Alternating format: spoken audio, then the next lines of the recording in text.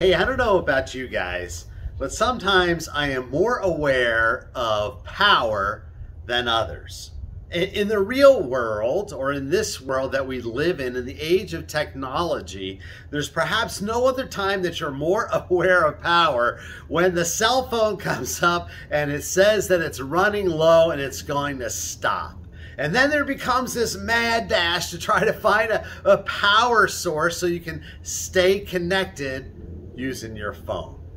But what is true in the physical world is even more so true in the spiritual world, although we have the ability to stay constantly connected, constantly filled with God's presence and His power.